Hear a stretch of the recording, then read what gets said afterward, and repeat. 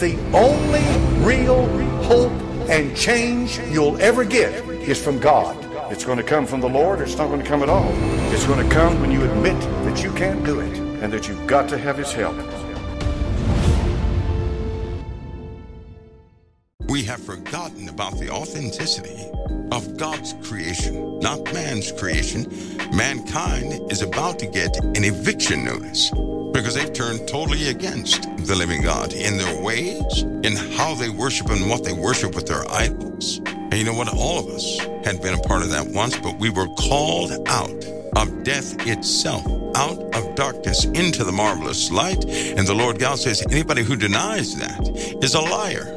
That's a hard-hitting one, right? It's very tough to sit there and say to someone, I was a child of wrath. But see, that's what the Lord said. He bought us from death to life.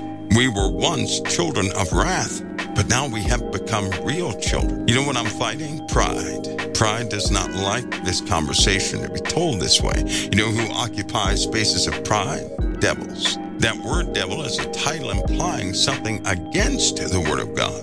That's what a devil is. A devil is a title, not necessarily an entity, which is why that word devil and devils, plural with another S, is used often in the Word of God. People desire to be whole. They cannot be whole if they resist the fundamental words of the living God. If we deny how we began in the first place, no one's past should be an embarrassment, but a real testimony of how God can change a person from one thing to the other. So let me ask you something. What are people trying to establish utilizing the Word of God? What are they doing? In fact, in prophecy, it foretells of what the church is doing. Then Jesus gives a warning. And do you not know we have been doing those very things? Like we couldn't help it. God prophesied to the 7 churches. Why have we been doing exactly what's in the letters to the 7 angels of the 7 churches? Why?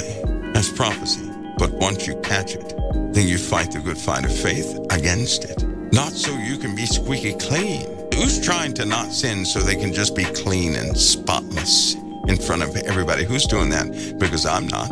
I care less if I'm spotless in front of everybody else. I'm going to be real and true to the living God for what He gave to us, which was His only begotten Son, because He paid the highest price for me anybody could ever pay, not to impress somebody else.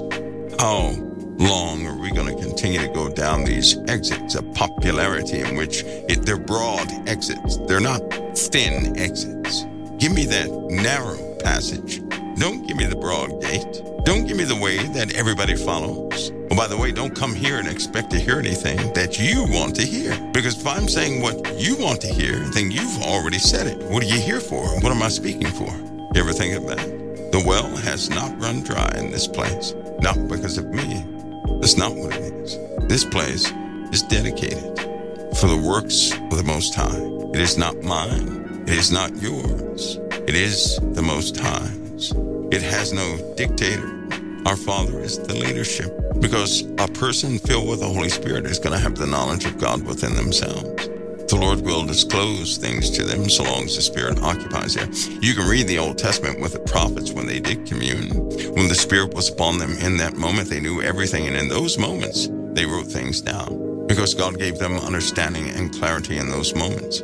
Since Christ has come, He wrote things down within you. Oh, I love that. He wrote them down inside of you. Nobody can steal them. Nobody can take them away from you. They can take your paper Bible all day long. They are not removing the Word of God from you. See, because if you have the Spirit, it's impossible for you not to have the Word of God. Oh, and that's going to manifest. So they can take anything they want. In this day and age, I notice a lot of people have forgotten, or maybe they don't know the power of the living God. There are a lot of people searching for the power of the living God. They are not familiar with His power. They are not familiar with it, which is why many are so discouraged. See, there's a discouragement going around among those who believe these days. They're discouraged because they've gotten in a habit of having resources or things before them, and if it's not before them, they'll say they don't have it. That's not true concerning those things of God. All things of the living God. His truth was given How was this word given to us? God did not write the Bible and drop it on earth. It came by way of inspiration. It came by way of the Holy Spirit. That's how it came. So those who were filled with the Holy Spirit had this truth in them, and they wrote it down on paper or parchment or whatever they did. But at first, it came directly by the living God. He does the exact same thing today. But here's the principle. If God has supplied to you something, now listen to me, everybody. If God has given you something to do something with, don't expect him to give anything else to you until you exhaust what he's already given you. That's his principle.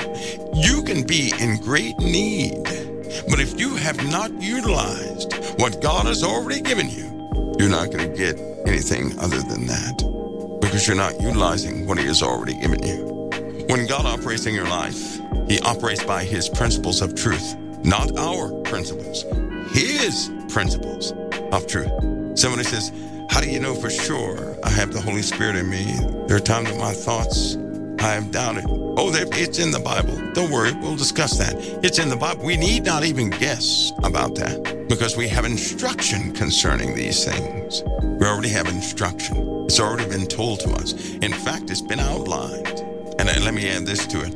There's no way when you're operating by the power of the Holy Spirit will you ever mistake it for anything else. It's just not going to happen. Now, keep this in mind. There are going to be times in your life you're going to feel devoid of the power of the Holy Spirit. It does not mean Christ is not there with you by the Holy Spirit, because he said he would never leave you nor forsake you. Now, but here's the key.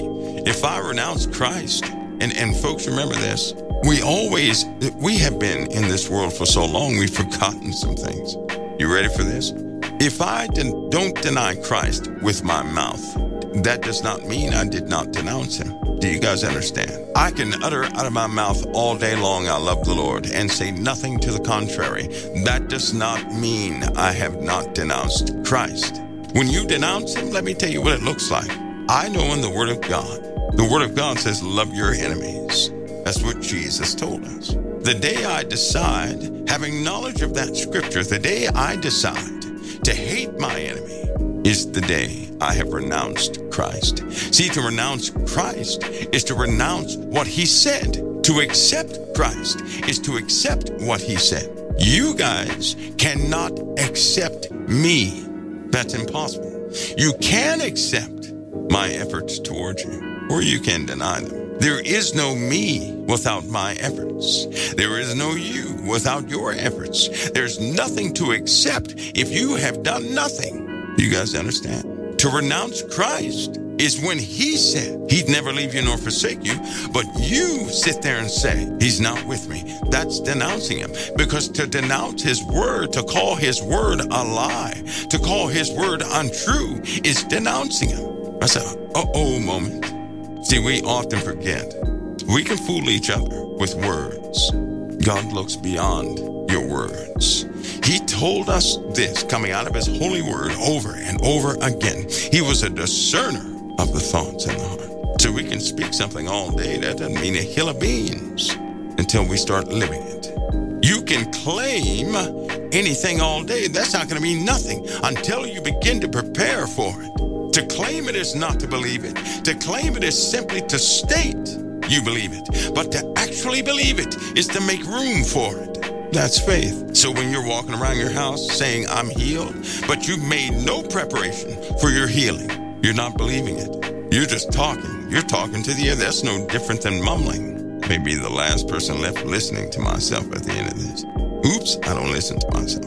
Many people, they want things badly. They need something badly. We serve and have a Father of truth.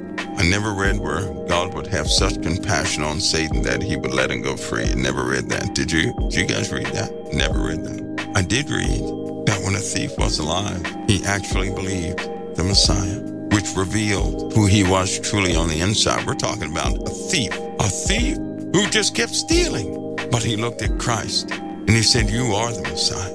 I believe what you said. The truth of him came to the surface. He was living like the world, but he saw the truth in the Messiah.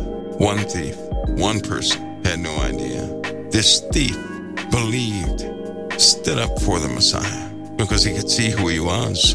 And it's that recognition, that change of heart. You see, that changed his whole life in a fraction of a second on the cross. That one encounter to the point where Jesus said, "Today, you will be with me in paradise." Can you imagine that? Many of you are hanging. You're being crucified by your circumstances. You know the one thing you have not done? This guy was hanging on a cross and in pain. But then what did he do? You guys know the story. What did he do? His circumstances had him pinned to a cross. But what did he do? He didn't go make a bunch of declarations. No. I'm going to tell you what he did. He did not deny Christ. He denied his circumstances. He denied his pain in that moment. Pain, he denied it so he could speak. He looked beyond his situation into the truth, and he denied giving his circumstances power over his life in that moment. And who did he give it to? Christ Jesus. See, for him to be in pain, being tortured, being crucified, and then to say, "You are the Christ. You're him. You're the Messiah. I believe." You see, he denied everything in the world and believed the Messiah. Do you see that? See, because some of you, you're on a cross. Oh, you're on a cross. Yes, you are. See, that thief was on a cross. He was on a cross too. Well deserving of it. He was a thief. But some of you, you're not thieves. Not like that. But your circumstances have you pinned to a cross. And the one thing you have not done, because see, a lot of people get up on their crosses, and what do? They start talking and they dwell up on the cross, how bad the cross hurts, how uncomfortable that cross is, don't they? They just talk about the cross. The one person, the people who will stop talking about the cross and turn away from that whole cross, that crucifixion business, your circumstances and what it has done, the very person who turns and looks at the Messiah and says, "You are the Messiah." He didn't ask the Messiah to get him off the cross. It's not what he asked him. He recognized him. He believed in him. You know what the action was? He did not glorify the cross he was on. He didn't talk about the cross he was on. He was a thief, but he recognized the Messiah. God demonstrated in that moment too. When you recognize the Messiah, it is God who removes your sin away. It is God who cleanses. Most people think they believe that comes by a procedure of some sort. No, it is your Father in heaven who washes away your sin. You don't wash away your sin. I don't wash away my own sin. It is the Father who sent his Son for that. He removes your sin when you believe. See, because when you believe, the very thing you believe in is the very thing you're going to talk about. The very thing you believe in is the very thing you magnify. The very thing you believe in is the very thing you speak to someone else about every single day of your life. That's what you really believe. So we can talk about the Lord for years in this setting. But what else are we talking about? See, because it reveals what we're believing. Today, I kept hearing that the president is the most powerful man on earth. To them, maybe. The most powerful man on earth is the one that recognizes and does believe in the Messiah. When you believe in the Messiah, how do you do that? By believing what he said. If you don't know what he said, you can't believe. You know that, don't you? If you don't know what he said, you just know of him. You may even believe he existed, but you're not believing in him. You're not believing on him. See how different that is? Devils, they know he existed. They believe he exists, but they don't believe upon him. They don't really believe in him, because if they believed in him, they would compliment what he spoke. And God said, "You're fearfully and wonderfully made." But you look in the mirror and you say, I should just die because I'm so terrible looking, or whatever the case is. Don't you know you're rejecting your Father in that moment? You know what you're saying? You're standing against him when you do that. And you're also talking like the world, and you're not trusting it. The Lord made you exactly how you are for a reason. Just because you don't understand that reason, why then would a person denounce it and take the world's way, not God's way, but the world's way, and seek? Because if I were to make myself look the best that I could, I'm not doing that for the living God. I'm doing that for people. Aren't I? Because I know that God can see beyond the flesh. I don't need to do all this extra stuff so that the Father can see me. He will see me, either clothed or not, no other way. He looks right through all of my flesh preparations, and he can see me But don't we do things so that other people can see us in a certain light? So why would a person condemn what God did? Because other people don't like it. You know, I read the Bible often, and every time I read the Word of God, those who do not believe in the Messiah, they don't like the people either. They always have something to say. If God gave you a house, would you tell God you don't like that house? Or if God gave you a place to go rest, put your family in, and as soon as you get in there, the roof cracks a little bit, would you curse the house or would you fix it? If God gave me a place to stay in and the roof started leaking, I would fix it. I would say thank you the whole time I'm fixing it, because I would remember the time I did not have a house. Do you not know that you are a spiritual house? Maybe you didn't eat enough. Maybe you ate too much. Listen to me. Be thankful for the right reasons, for the true reasons. You can't do anything for humanity outside of your flesh.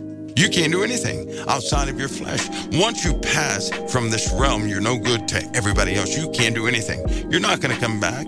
You're not going to come back and start helping people out, free of your own pain and situations. No, you're going to be out of the fight. You can't reach anybody else. God put you in that house. If the roof is leaking, be thankful for it. Say, okay, let me get this fixed. Live your life that way, not according to the world. The world, they treat their bodies like gold, like something so precious, and they worship themselves every day. They pamper themselves too much. They're stuck in the flesh. That's where they live. You're in this world, not of this world. You are in a temporary body, and that body will die, but you will not. Did you dedicate that spiritual house? Your body is a mechanism. Your body is a vehicle. How many of you dedicated that vehicle God gave you, called your body, to the living God? How many said, Lord, this body is now yours. I desire to serve you in this body, and indeed took a step to do something so that that body could carry out what you desire it to for the living God. You know, I did that. I did that a long time ago. And I'm telling you, some weird stuff happens. There's no way I should be among you guys like this. But see, I'm thankful. That's the difference. There are people in your life, and you say, well, if I got rid of these people, my life will be okay. Don't deceive yourselves. You get rid of those people that are pulling your life down. If it be 3 or 4 or 5, guess what's going to happen? 3 or 4 or 5 spirits will inhabit 3 or 4 or 5 other people, and they will be back in your life again. You could boot the spirit out of somebody who's harassing you. I can assure you that same spirit's going to come into your house and try to inhabit someone in your house. So how do you defeat those spirits? With the Word of God. You cannot do it you cannot defeat anything in the spiritual realm with your stuff. Your stuff is not going to work. You can defeat it through simple obedience. If darkness comes into your life, it's there because you left a big door open, so shut the door. That's all you have to do. Shut the door. If something is in your life like that, you got a big door open. Shut the door. And how do you shut the door? You got to fix that leak in the roof. You got to get up there and fix it. That means there's something wrong internally.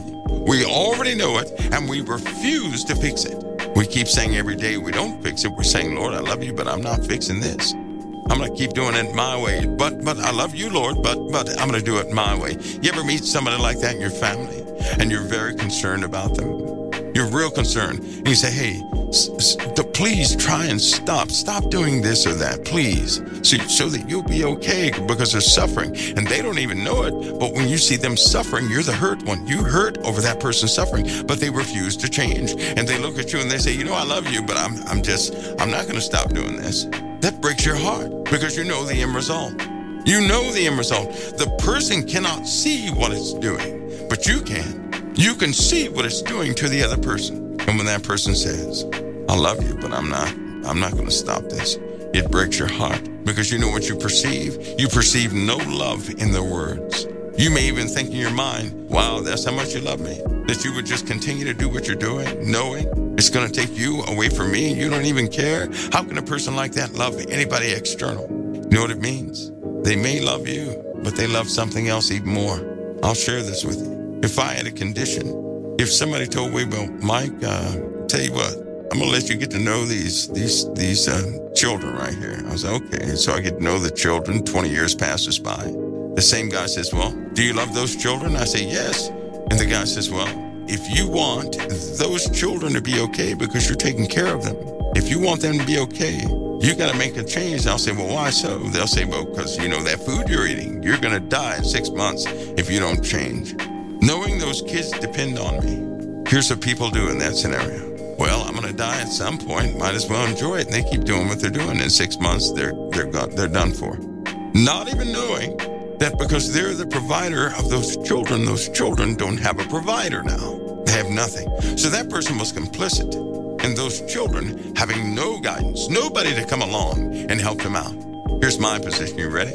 Even if I liked the foods I was eating, I have a choice to make. It's either continue to serve my own likes or give all this up for their sakes. And I'll tell you something. When I love another person, I go to great lengths to do things they don't even know I do. They don't even know what I'm doing. They'll swear them down I did nothing. They don't even know. Because if that were my choice, I'd take every food item. When that guy said, you got to stop eating so-and-so, I take every item and throw it out. I'd do everything I had to do with it, but it would never enter my body again. Because for somebody else's sake, somebody that I love, I'm willing to change it all.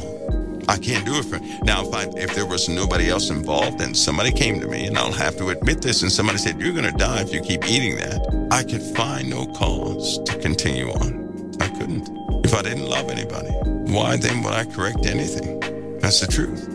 I'm telling you this scenario because some of you have children. You just can't muster up the strength to walk away from certain things for yourselves. Stop looking at yourself. Stop thinking in worldly patterns and realize something. If you don't change it, you cannot fully support the people around you that you truly love. If you don't change it, they could potentially be hurt by it. Now, I don't know about you, but that's enough for me to muster up all the courage in the world to boot something to the side. We should all know by now, to give up something just for yourself is difficult. It's not difficult when it's for love's sake. It's not difficult when somebody else hangs in the balance. See, it's not difficult then. You parents out there, you should be able to look at your children. That thing you've been trying to make a choice on, look at your kids. Are they not worth it? Because where would your kids be without you?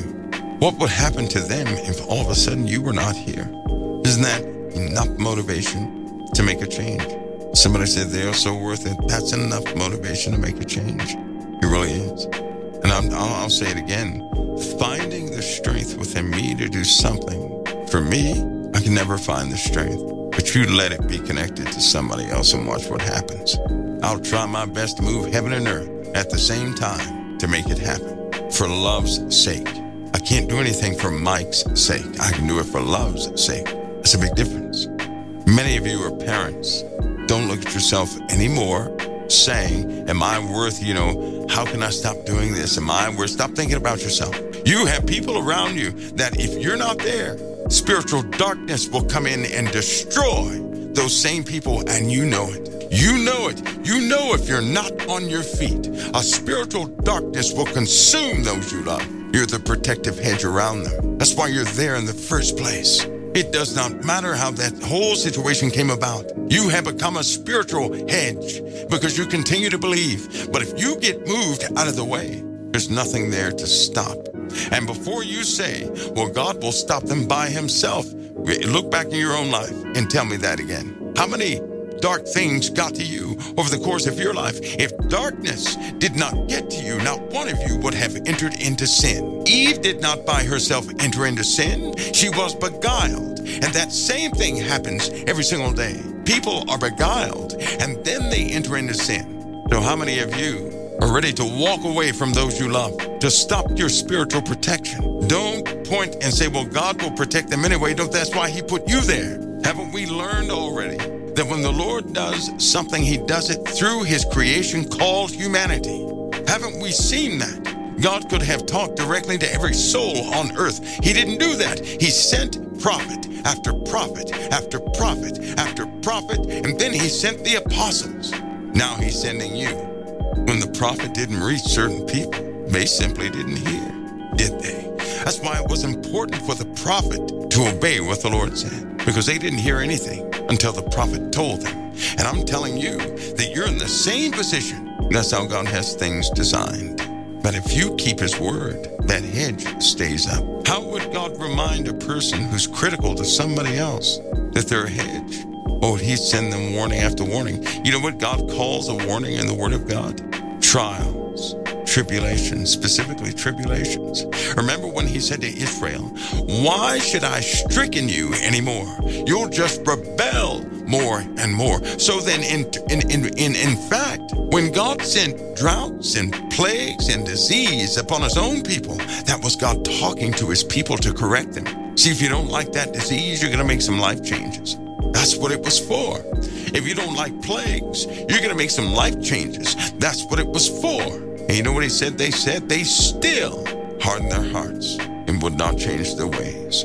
See, a lot of people think trouble is somehow the devil doing to you whatever he wants to do. Wrong. He can't do anything to you he wants to do. He will do God's bidding in your life, meaning if God leaves a door open, he did so on purpose for Satan to come in there and begin to work that area that you refuse to. So you'll find, you know what? If a storm comes and you're standing in your kitchen and raindrops hit you in the face, that's when you turn around and say, oop, I left the window open.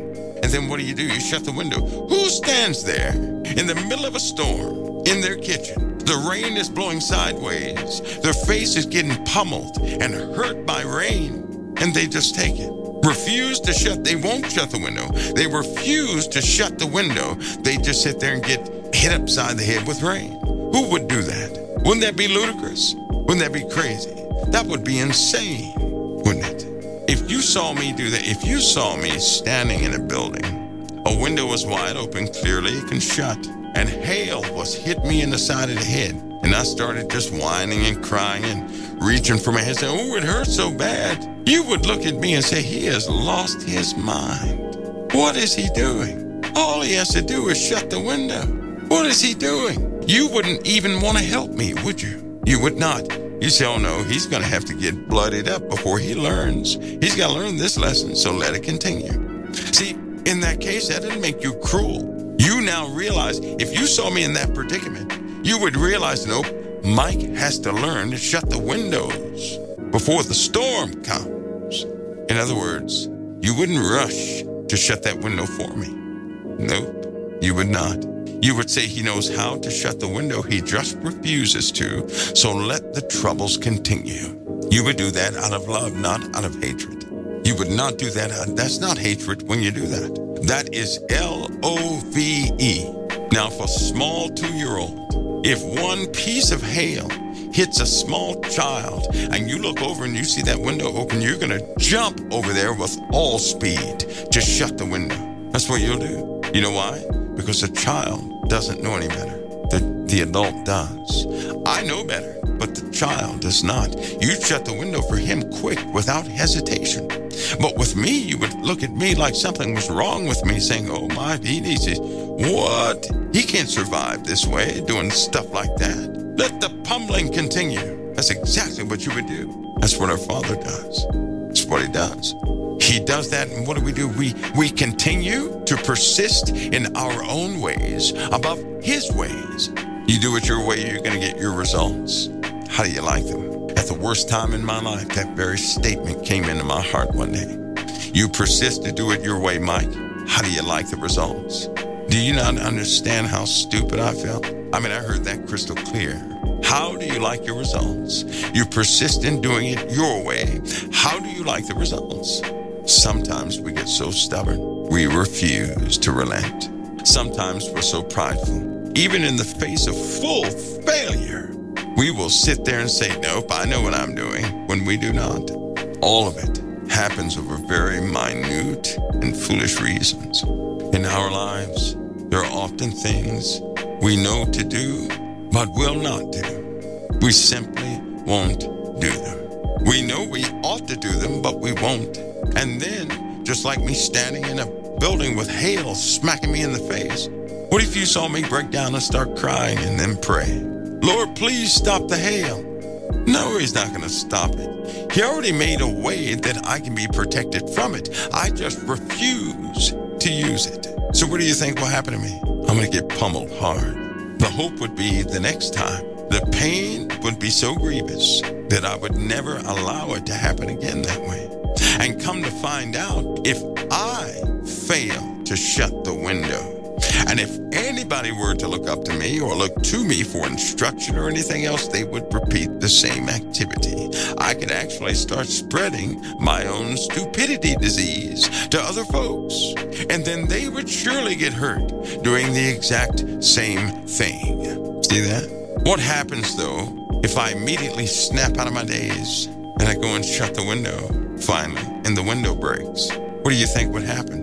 If I finally snap to my senses, I say, oh, I need to shut the window. And I shut the window, but the window breaks and the hail is still coming through. See, that's when God shows up.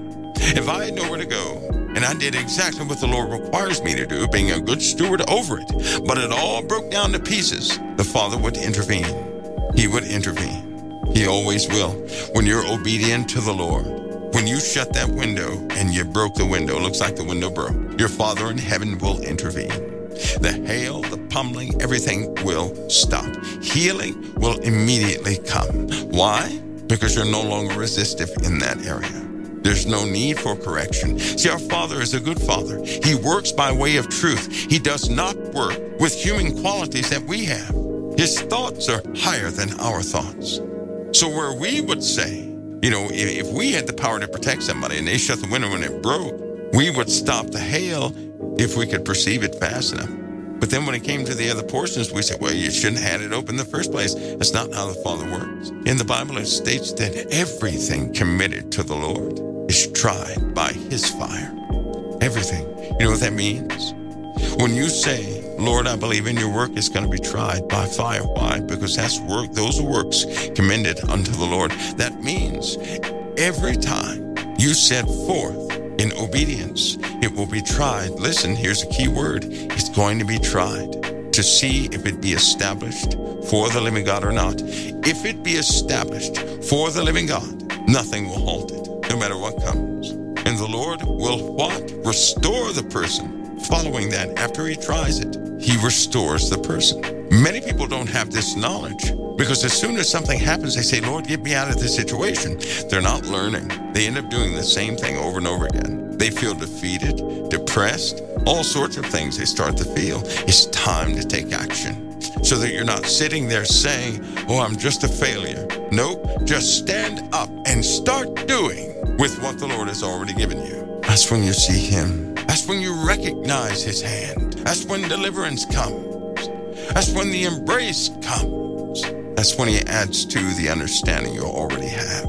That's when you grow. Growth will always come after you fully surrender.